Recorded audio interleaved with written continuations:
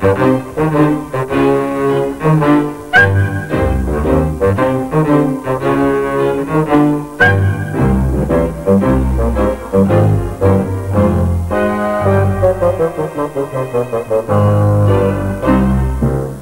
the Hippo was thrilled as could be, for tonight was her very first date.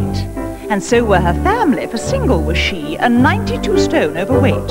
Cried Helen, he's handsome, he's asked me to dine at 9 o'clock round at his place. And cleaning her teeth on a half-submerged tree, she put lots of hot mud on her face.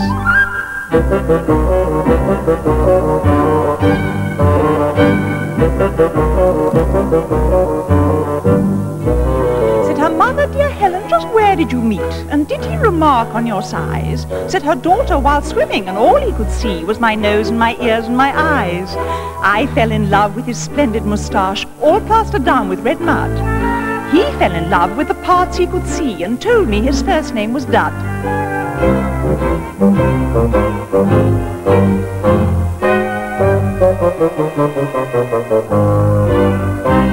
Said her father, I think you should go for a run. You really should lose a few stone. Just 15 or 20 could make all the difference to marriage or living alone.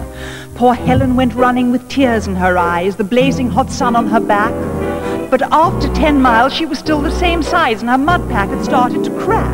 Like a large melting jelly she ran with a wobble. Another 10 miles and she'd started to hobble, wondering why she'd taken the trouble, for her chins were still treble, no sign of a double. Poor Helen just wept in the shade of a tree, for she knew that she'd never be lean. Then she heard the loud thunder of feet running by. It was Dudley, all covered with steam. His splendid moustache drooped down to his knees, as did his stomach and chin.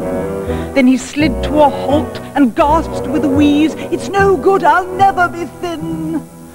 Who'd want a lover who's quite so outsize? Said Helen, did somebody call? And now we're together, the size of your thighs makes mine by comparison small.